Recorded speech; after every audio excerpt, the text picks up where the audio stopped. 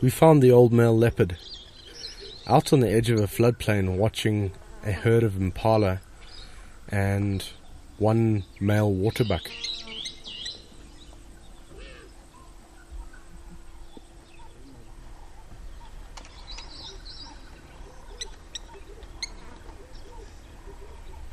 He was clearly interested in them, hiding in the grass and moving closer.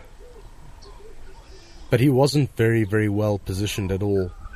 Although the impala had no idea that he was near them, he wasn't in any position to try and hunt. It wasn't long before he realized that and gave up this chase and cut back through the island onto Dead Tree Island.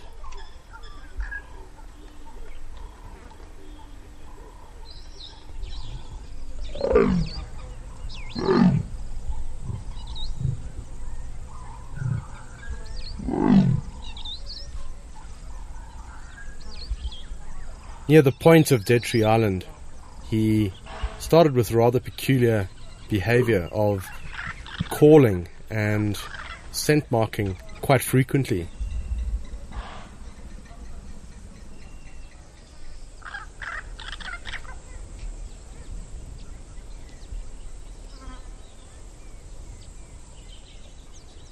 It wasn't long before we realized what his calling was all about.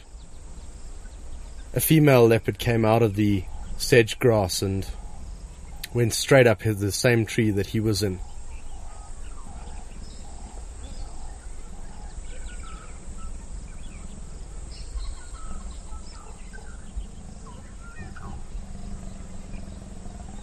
She began to harass them, and this is where these two began the first mating that we saw.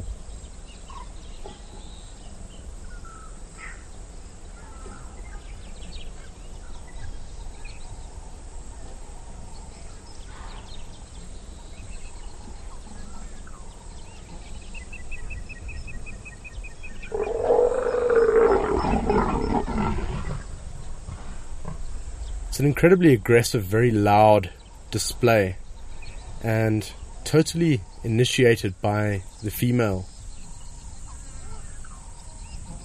It's typical for leopards to mate probably every half hour in the first several days of their mating. You could just see the female keeps coming back and harassing the male and just presenting herself to him.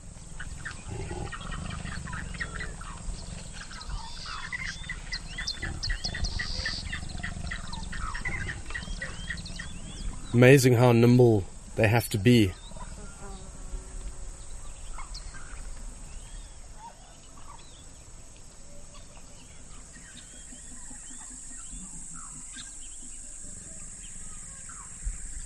The next day we found them further across from Dead Tree onto Sududu Island.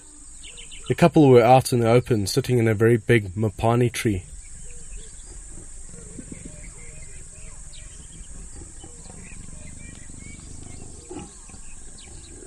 Once again, the female was coming up to him and displaying in front of him.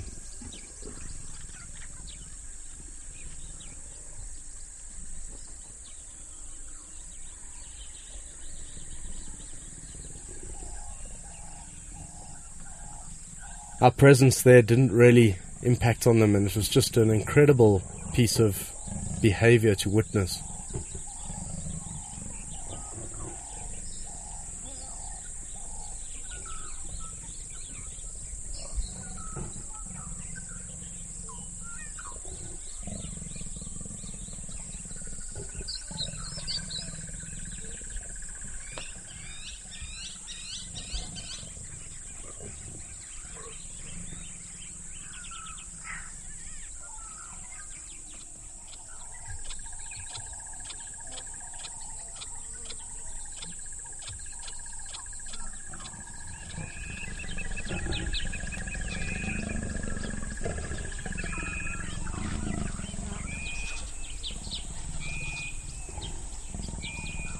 The branches just didn't quite present a perfect place for them to copulate at all.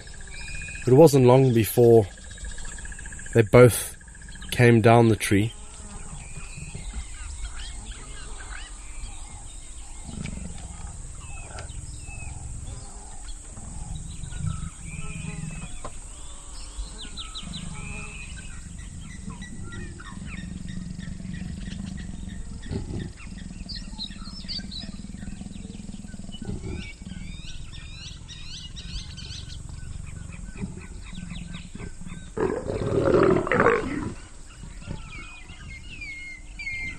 Most cats have serrations on their penises, and apparently it's a painful ordeal for the female.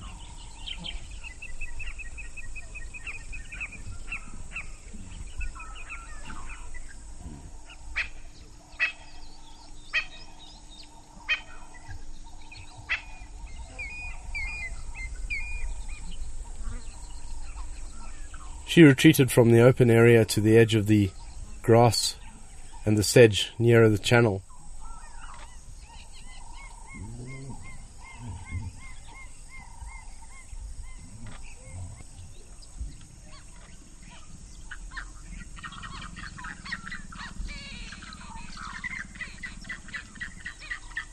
Over a bit of time, we got to witness them mating for a last time on the edge of the thick miscanthus grass.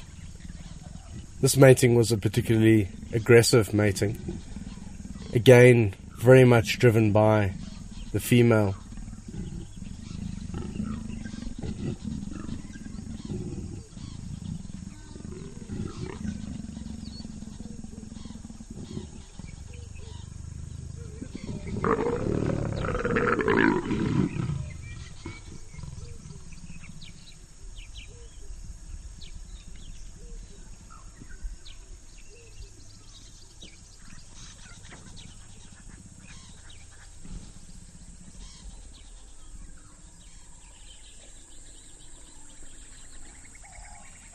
She remained in the sedge grass, and the male, having done his bit, he thought, for the day, moved up onto the termite mound and promptly went to sleep.